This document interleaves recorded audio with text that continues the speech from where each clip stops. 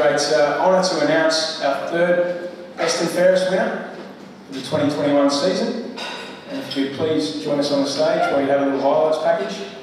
Lauren Pearce. Just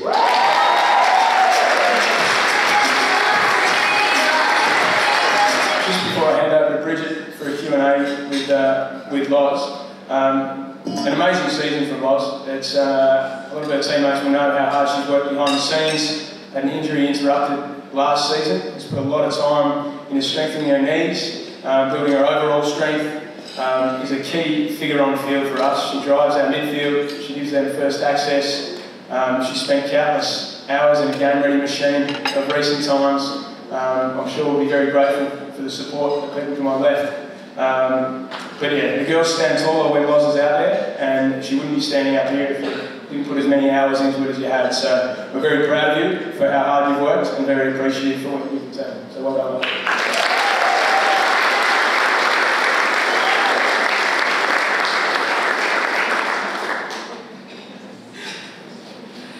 Lauren, a huge congratulations to you. Must be wrapped. Not expected, but thanks. Oh, very humble. Well, you really started the ruck this year.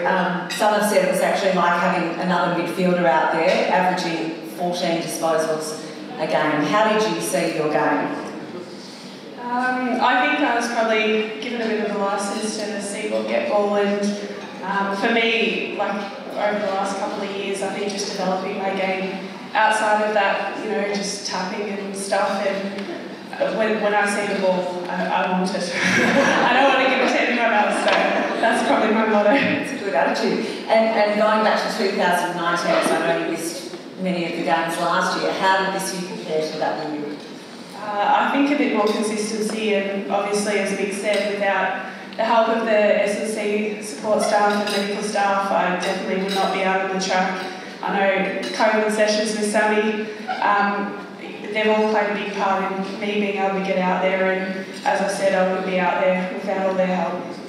Well, I know you struggled with injury last year, and I was just chatting to one of your physios, Jordan, down there, and she said that you were just the hardest, most determined worker throughout COVID. Do you think that made the difference, just that extra effort you put in? Probably, but I think it also helped. There were a few girls also in rehab, and we were able to sort of get through it together and have conversations about it, and I think just the determination to be able to get out there on the track with the girls, especially for pre-season, and to be able to get as many training sessions in as possible. And you know, everyone would say I probably wasn't on the track so much for trainings, but you know, to try and get more consistent in that was definitely a key for me coming into pre-season. How much do you love running alongside this group of girls?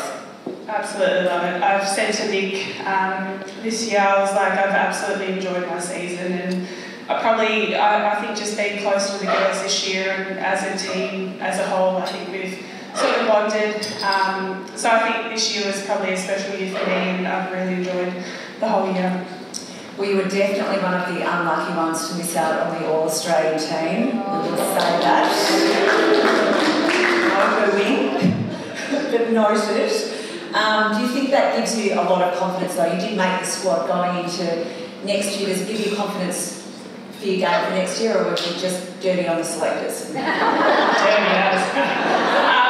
No, like for those things, you know, it could go either way. I just know that the club appreciates me, my teammates appreciate me, and they've definitely told me that, and I know I appreciate them as much. So, you know, who cares about those outside noises?